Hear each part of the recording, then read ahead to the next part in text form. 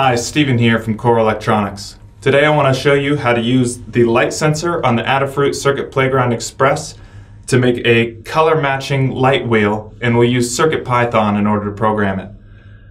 The Circuit Playground Express has an analog light sensor cooked right into the board in the top left, and that returns an analog signal of just 0 to 64,000.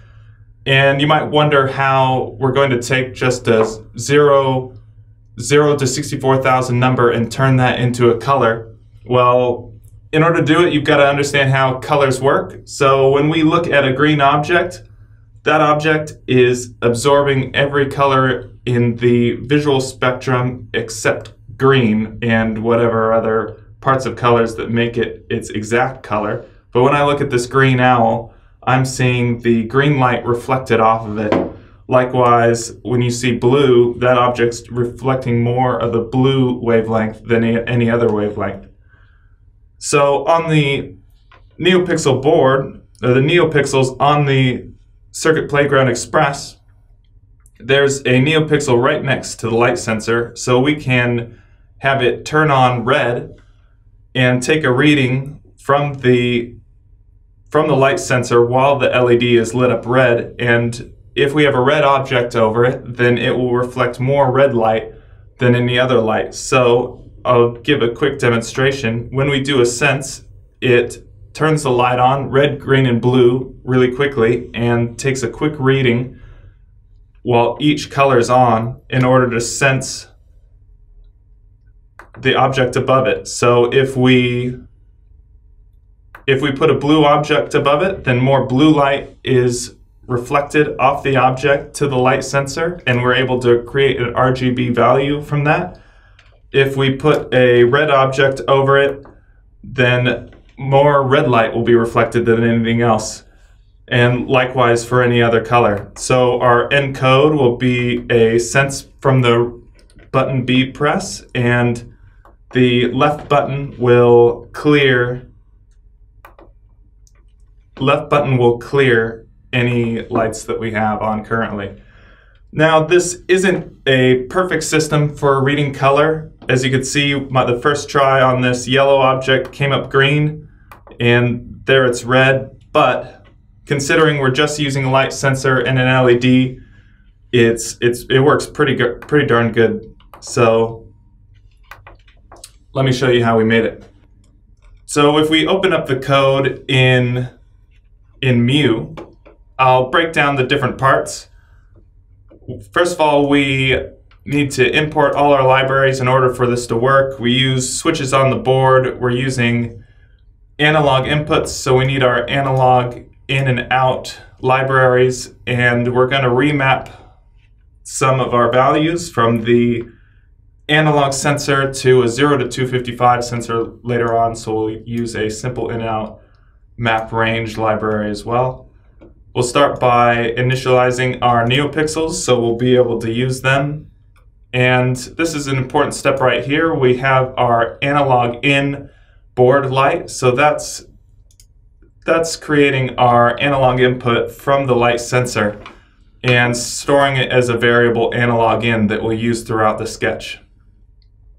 In the main body of our sketch, we have an if statement that contains the main body of our code. So that's if Circuit Playground Express button B. So if button B is pressed, then we'll run our check for color sensing. First of all, we'll turn all our LEDs off, because if there's lights on when we do the check, those other lights would stay on, and it would throw off our readings if we had all green lights and we were trying to read something. That it needs to be very, very small amounts of differences can throw off your results completely. So, which is why often you'll need to try once or twice before it matches the color properly. And then at this part of the code, we turn each light on in turn, and then read the analog input from the light sensor. While that light's on, then we have a short pause and we turn them off. And we really want the pause there just so there's time for the NeoPixels to react. because they don't light up full brightness instantly. There is a slight delay.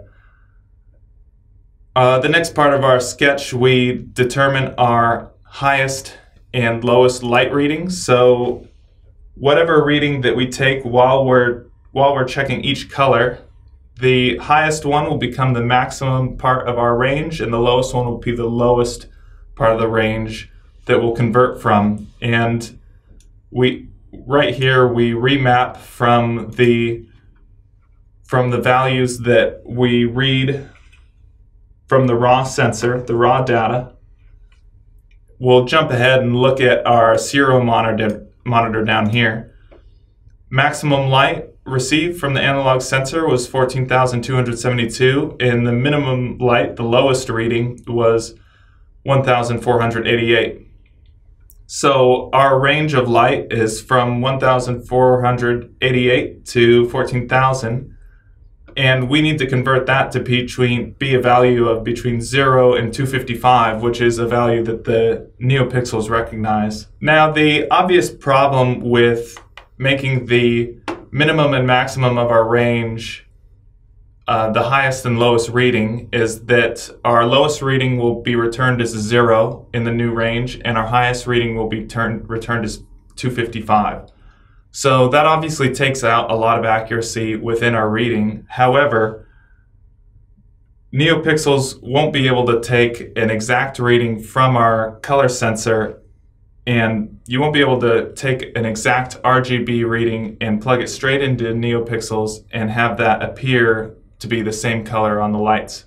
In order to change our raw data from the light sensor into a 0 to 255 range, we'll use the MapRange command. And within the brackets, we have our data input, the minimum original range, the maximum original range, and then we have the new range that we need to map it into, and that's going to be between 0 and 255.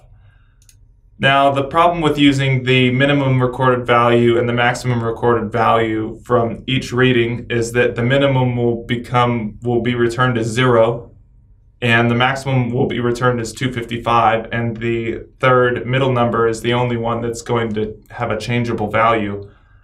But when you try to turn a true RGB reading off the light sensor into NeoPixel lights, then it usually ends up being mostly white or completely washed out, and because our eyes don't see a color that a NeoPixel puts out exactly the same as it receives color signals. So in order to get colors from the Circuit Playground Express that are more like what we'd expect to see, or that are closer to the color of the actual object,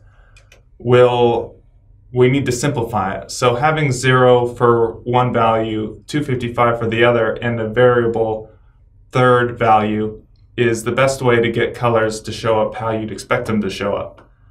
And to simplify them further, we're going to check red, green, and blue. If any of them are under 30, then we're going to just change them to 0. And we do this because if we want to read something that's red, it's almost always going to have some other reading on the other colors involved. So if you have 255 on red, it'll have 10 to 20 on something else, and that'll make your color look to your eye completely different than red, even though it's remarkably close to being a perfect reading. So, but if we take the bottom 30 out and then it is able to default to just a true red, green, or blue when it's really close. Otherwise, we won't ever be able to get those colors.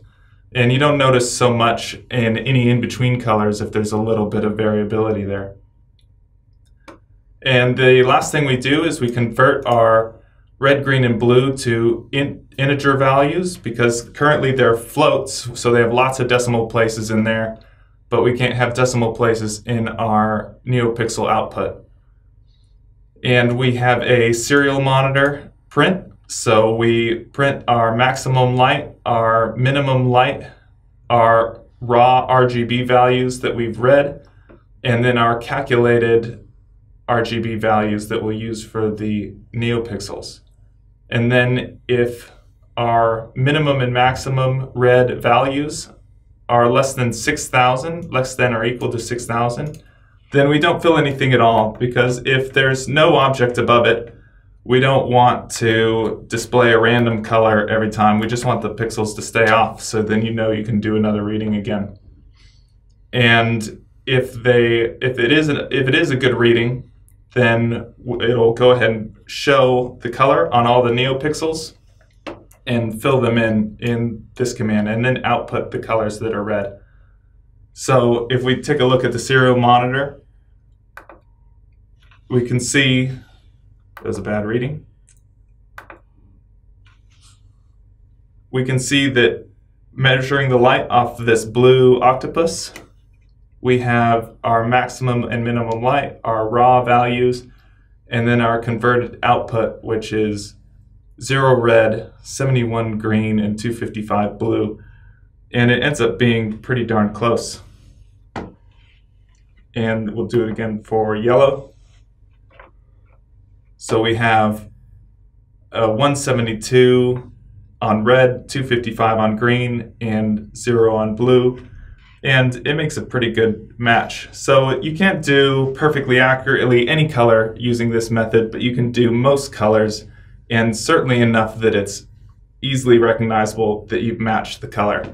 So if you're an educator, I think this is a really good project, because it brings a level of interactivity to the world around you that you usually don't experience. So there's not a lot of off-the-shelf products out there that would allow you to duplicate the colors of things that you see. And if you're making it as a wearable, it's a great option for a wearable, because there's a lot of potential there with being able to match your environment, change the look of whatever wearable you've created. That concludes my tutorial on how to use CircuitPython and the light sensor on the Adafruit Circuit Playground Express to make color matching light wheel. If this is a project that sounds like a lot of fun for you, but the programming is a little bit over your head, check out my other tutorials on how to do the same project using MakeCode. It's a great platform for educators and beginners, and you can get real satisfying results from it, just like this, in only a few minutes with no programming knowledge required. So, see you there.